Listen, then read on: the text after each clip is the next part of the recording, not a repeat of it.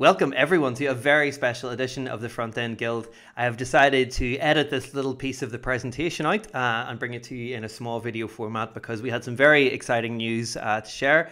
And I know that not everybody's able to make it to the guild appointments, so I wanted to edit this down for you to share the awesome journey that we went on. So gather round, get yourself a light beverage as we like to enjoy in the Front End Guild on a Friday afternoon. Thank you, Philip, for not sharing that with HR. I want to tell you a story, and it is a story of the MVP. So a long time ago, Bill went on holiday. He decided to rent out an RV van with his wife and two dogs, and they went on a big drive. They went all around Italy, they went through France. Sorry, they went all around Spain, they went through France, and they ended up in Italy. And it was a very nice RV camper van, just like here that we see from Breaking Bad. So when I was away on this holiday, I thought to myself, you know, I'll be easy on the guys who've been working really hard on what we were calling the refactor at the time. I left them a couple of small tasks to work on, and I thought this will be great. I'll have a nice week off. I'll enjoy myself. They can relax a little bit, have an easier going week, do some learning. But to my surprise, when I returned, the guys had been in mega crunch the entire time I'd been away. They hadn't done the small task that I'd set out for them. They'd blasted on ahead and they'd built so much, actually to the point that what you're seeing now in the MVP, it was actually nearly built, but I hadn't spelled out very well to them the structure that I kind of wanted to take. I was working in a bank and I was standing on the shoulders of giants, basically looking at this amazing architecture that they called a layering system. I spoke to Oscar about this and he gave me some really great feedback that a way we could kind of organize this a little bit easier and explain it would be called the atomic structure. I'm sure every one of you, or most of you anyway, have heard me say the word atomic 5 million times in the last month or two. So yeah, this is the atomic structure we're talking about. So it wasn't great news because it meant that the guys had to kind of tear down what was built there and build everything over again. So as you can imagine, you have been working really hard while your team lead has taken a month off, or not a month, taken a week off, and then you come back and they tell you to restart it. So it's never going to be good news. So it wasn't the most popular decision, that's for damn sure. So I've made this slide black because it was a very black day in history. We will forever call it A Day. I will look back through my calendar. It was the 21st of February 2022, a day we shall never forget. It was the day that Bill dropped the atomic bomb. The news went down kind of like this.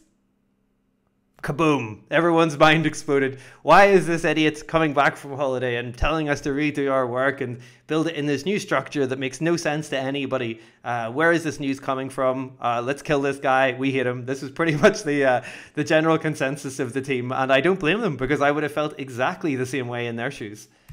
So Demi was kind of like all pissed off about Lego blocks and whatnot. He was like, oh man, we really got to rebuild this again.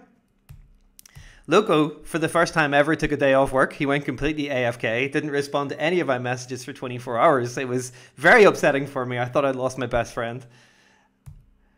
Pretty much everybody in Front End Guild was kind of feeling this way. Everybody in Front End of Admin was pretty much hating me. And again, I really don't blame them. It was a really crappy thing to do, to leave very minimal instructions and not expected that these absolute stallions would run off into the field and have a great time.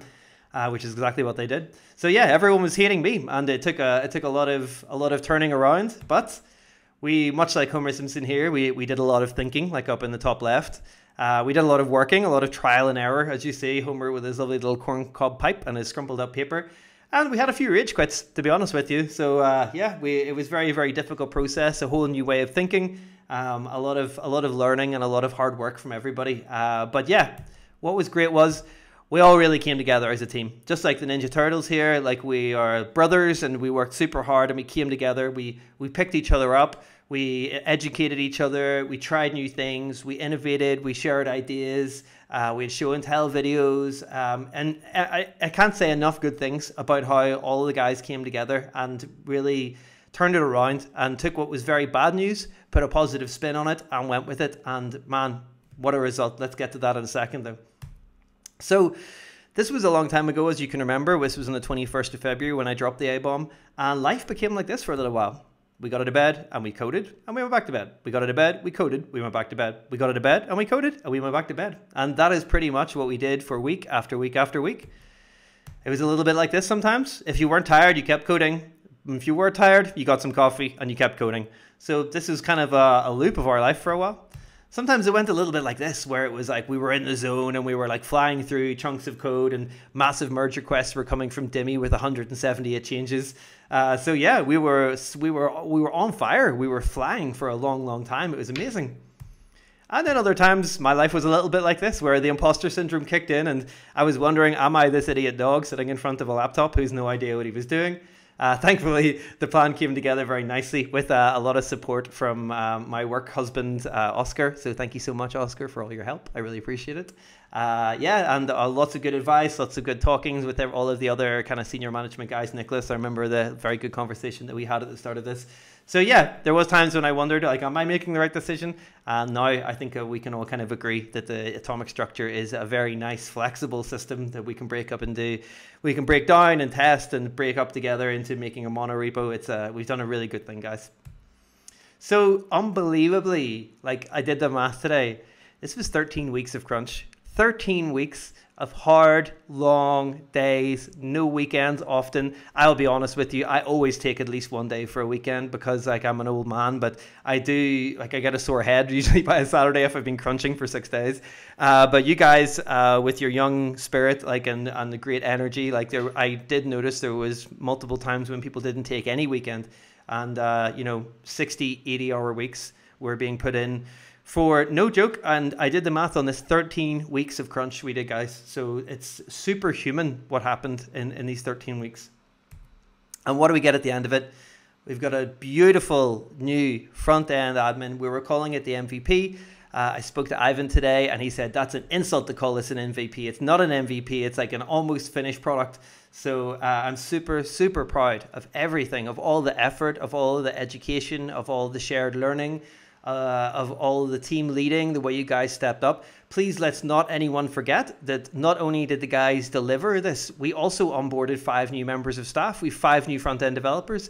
That wasn't by no means done by me. That was like each person, took on 1 or 2, new members. So not only were they learning new stuff themselves, were pushing themselves to the limit to build this new front end, they were onboarding new guys into their team. They were educating them. They were helping them learn the ways of work at Moralis.